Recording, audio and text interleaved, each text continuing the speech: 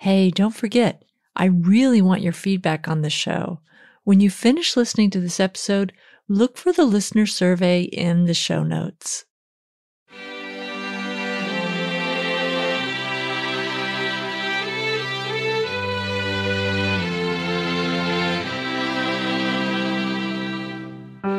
This episode is part of the Season 2 series on self.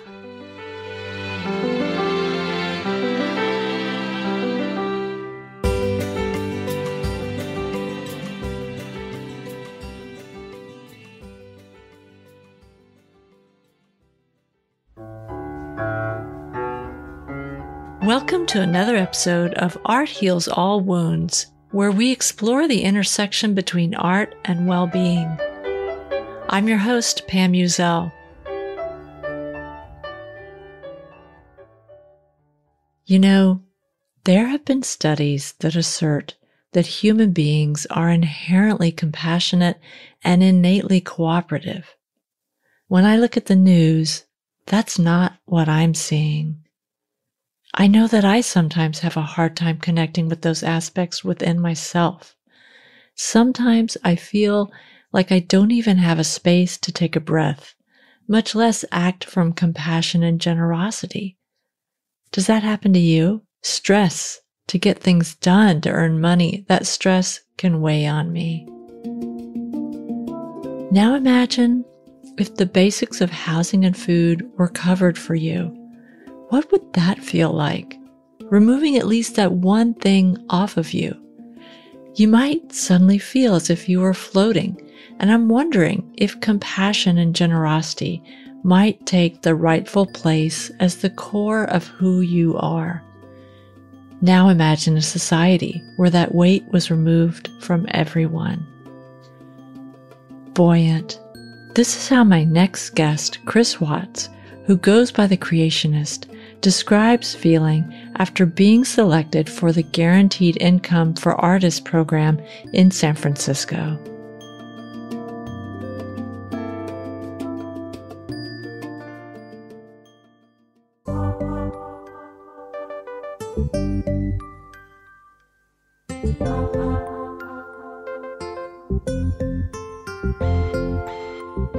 Chris Watts is an artist living and working in San Francisco, California. According to Chris, we are all created to create. For Chris, art comes from a place of stillness and introspection. This deep connection to self is where he finds the inspiration for the colors, textures, shapes, and language that cover his canvas, a visual invitation for connection to others. I invited Chris on the show to talk about this beautiful work and to share how participating in the Guaranteed Basic Income program for artists through the city of San Francisco has made a difference in his life and his ability to practice his art. Before we meet today's guest, I want to tell you about an app called Newsly. Newsly is an all-in-one audio super app for iOS and Android. There really hasn't been an app like Newsly before now. Newsly picks up all of the trending articles on the web and reads them to you in a natural human voice. You can find any topic you're interested in, sports, politics, or art. I've loved using this app. I listen to it when I'm commuting or when I'm gardening or while I'm cooking, anytime where I want to catch a little bit of news, but my hands are full or I can't stop to read. You can also find trending podcasts from over 50 countries on Newsly, including Art Heals All Wounds. Newsly has become my go-to listening app for podcasts. If you want to try Newsly yourself, just download it from www.newsly.me. And if you use the promo code ARTHEALS, you'll get a free 1-month premium subscription. I'll include all of this info in the show notes so that you can just click on the link and use the Art Heals promo to get your free trial. Now, let's meet this week's guest. Well, hi, Chris. Thank you so much for being on this episode of Art Heals All Wounds. Can you start by introducing yourself, telling us what you do? Of course. Also, thank you for having me here. Really grateful for this podcast. My name is Chris Watts. I'm a human being first and foremost, and then I am a creator.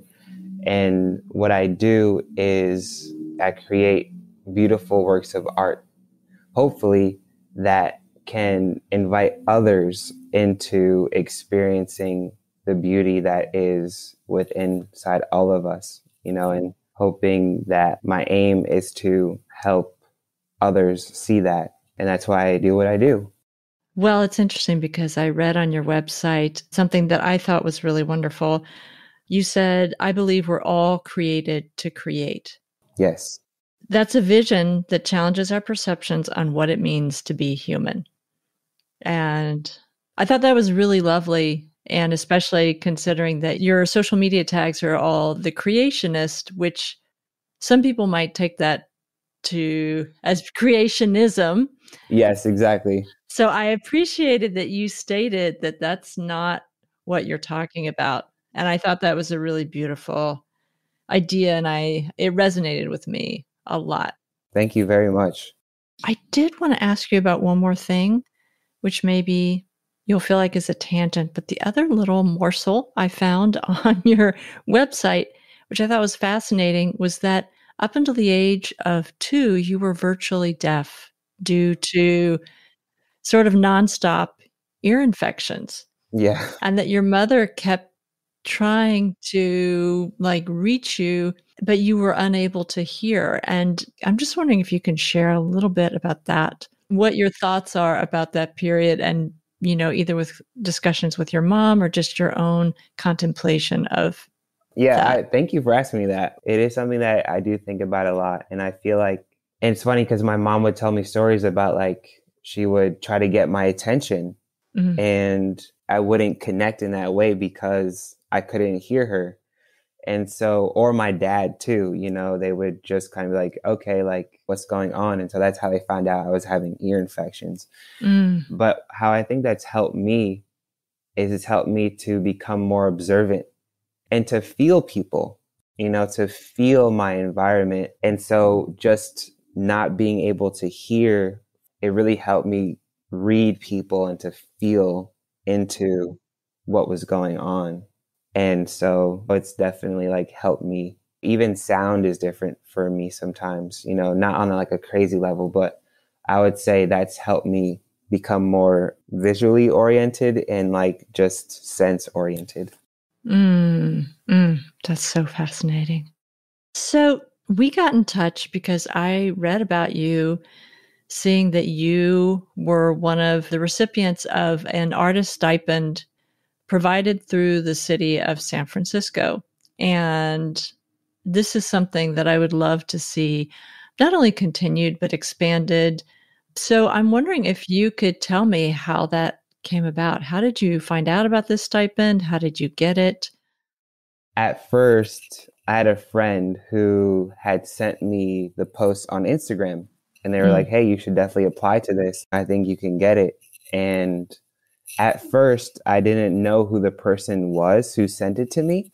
Mm-hmm. And come to find out, just quick fast forward, that it was my friend who I've met a couple years back, and she's invited me to museums and shows and stuff like that.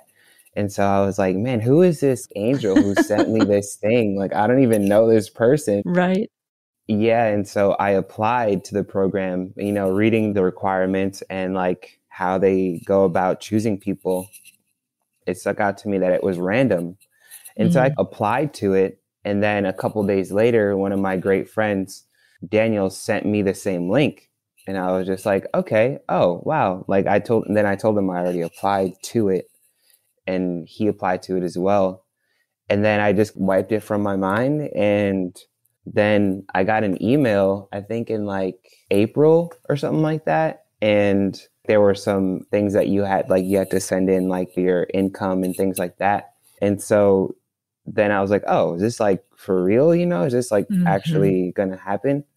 And then again, I was just kind of putting it in the back of my mind because it was random. I was like, I don't know if I'm going to get chosen. If I do, that's awesome. If I don't, I applied. It's okay.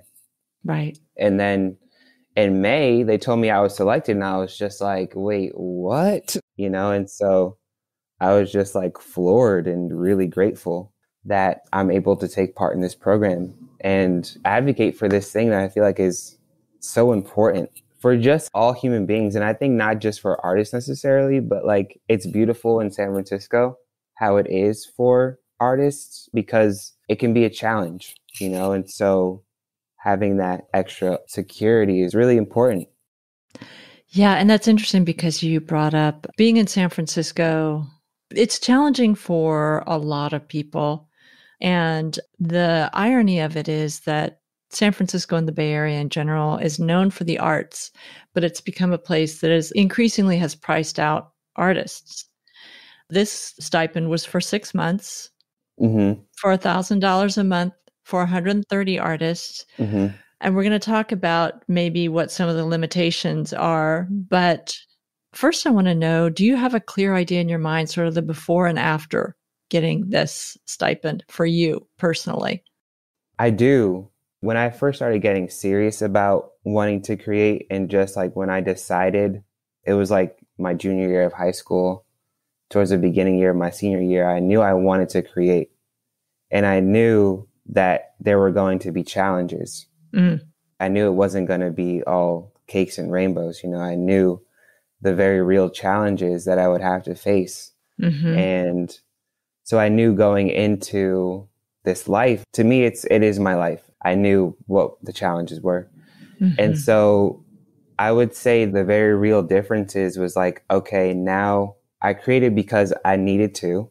Mm-hmm. I still do the same thing even after I got accepted into this program.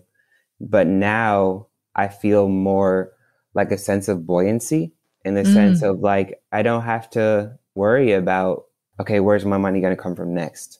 Mm-hmm. And for me, this program, it's not making me realize, but it's really helping me see that once people have basic necessities covered, there's so much that we can do as a species. And I've always believed that. It's just the fact that now it's a very real present reality for me. And if I had the affluence that a lot of these billionaires and people have, I would definitely create a program like this, because once you have the time and space to think about what you love to do and you freed up a lot of mental space, you begin to think about, okay, what's important to me?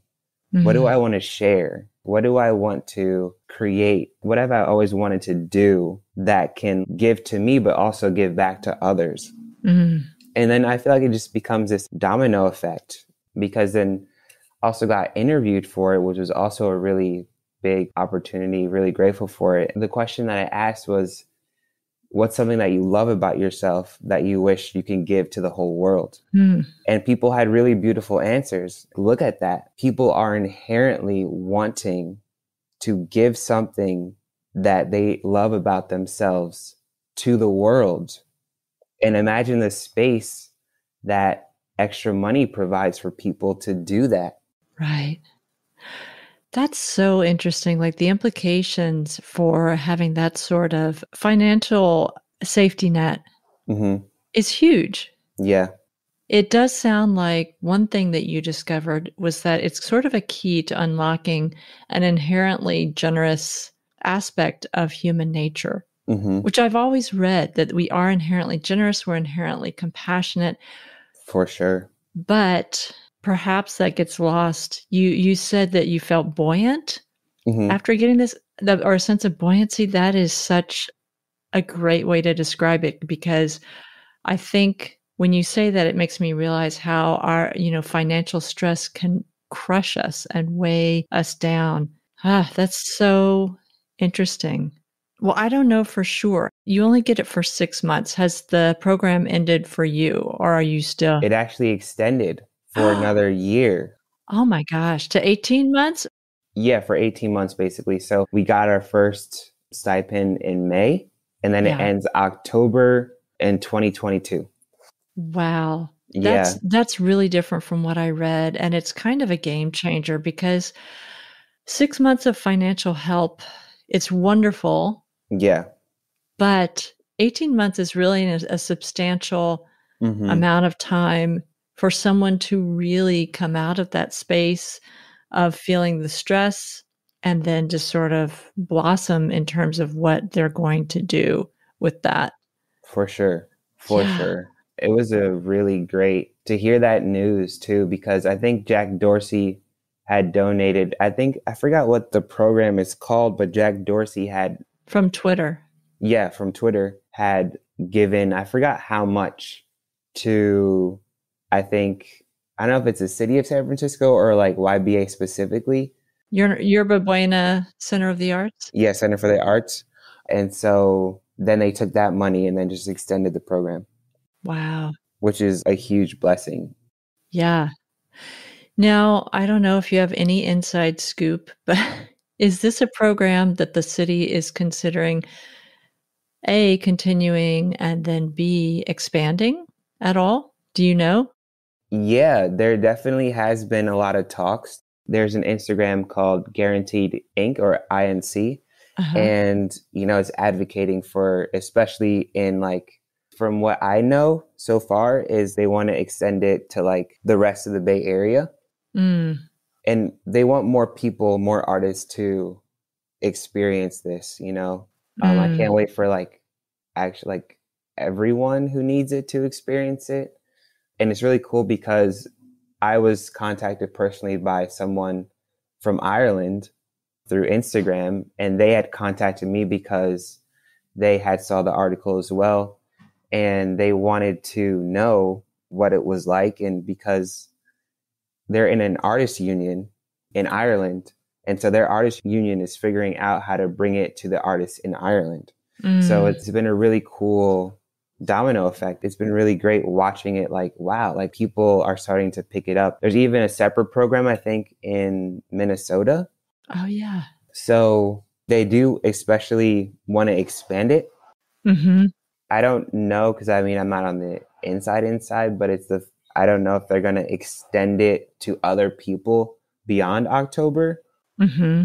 But who knows? We'll see, because I feel like that's a lot of time between now and October 2022 for this program to gain traction and awareness so that people are like, okay, I think it's like the perfect time for it too, because with the current structure of our world and also just like the paradigm that we're living under right now, we're starting to see that they need it. One stimulus check every it's almost been like almost every 6 months or like every year. Right. That's not enough to help people, especially here in the United States. We have so much to give, and there are other countries who have actually been giving their citizens there actually more money per month. And it's the very real pressing reality that America needs this, aside from other things as well. Right. But it's really important. I just don't want people to be like stressed out. Yeah. I just want to underline that because it's not a small deal. The phrase stressed out, you're like, oh, that means when I'm rushing to get dinner on the table or something. Mm-hmm. But the type of stress that you're talking about is day in, day out. Am I going to lose my home? Mm-hmm. Am I going to be able to buy food? Which is a choice a lot of people in the Bay Area make constantly. And this idea that they're in danger of losing their home is on the minds of so many people in the Bay Area and beyond. We're not the only place with this problem, but for sure. We see it here for sure. And we see people who have lost their homes. And even if you have a home, that sort of society affects everyone, which is the part I kind of don't get, why people don't see how, if they have a home, but how homelessness is affecting them as well. Exactly. Or the stress. And I do want to talk a little bit about now some of your goals, especially now that this has been extended to 18 months. How has this changed your goals as an artist, just knowing that you have another year of support? I feel like, to be frank, it hasn't necessarily changed my goals or how I want to operate, because it's just now I have more resources to do so. And for me, how this has helped me see like a broader vision is like the work that I'm especially creating now. That's why I'm so grateful to be on this podcast, because, art heals all wounds. I firmly believe that. And the work that I'm creating now, I want to invoke a sense of harmony and like peace within the individual. For me, it's like, I remember seeing like an Henri Matisse for the first time, and I was just like, art doesn't have to be chaotic. Art doesn't have to be a bunch of noise. If someone could look at what you've created and find peace for however long that they have found it, that's like a seed. Right, right. Well, it's interesting because since we first connected, I feel like I've noticed new work that's been going up on your website and also on Instagram. And first of all, in terms of colors that you're using, it is really inviting of contemplation, which is a form of peace in and of itself. Am I making this up because what it reminded me of, or do you refer to some of it as hieroglyphics in your work? Am I making that up? Because that's what I thought when I saw some of your work. No, you're not making it up. It's actually my alphabet.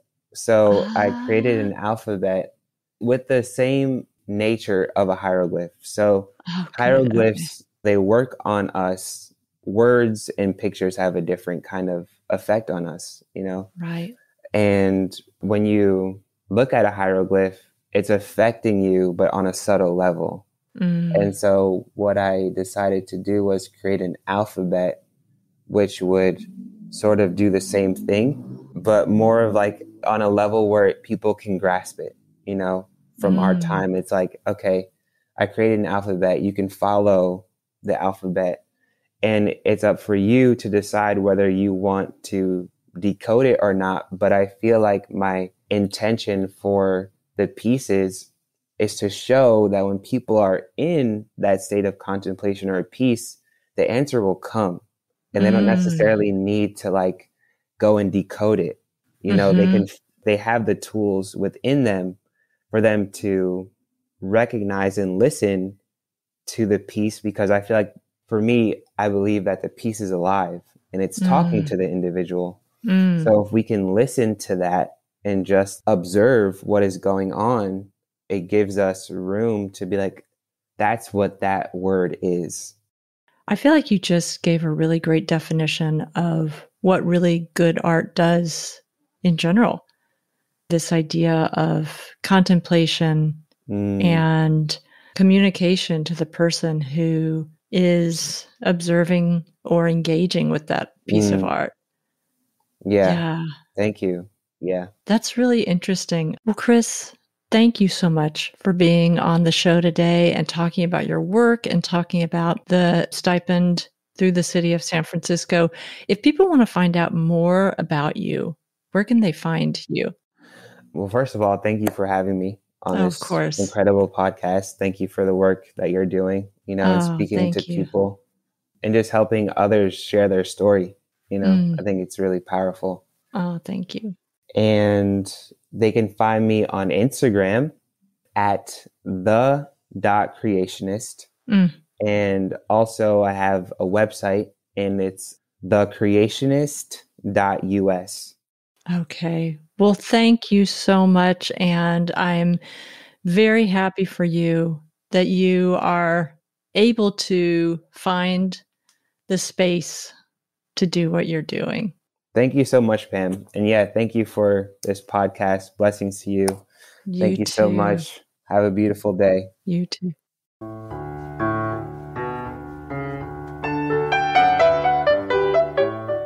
You're listening to Art Heals All Wounds.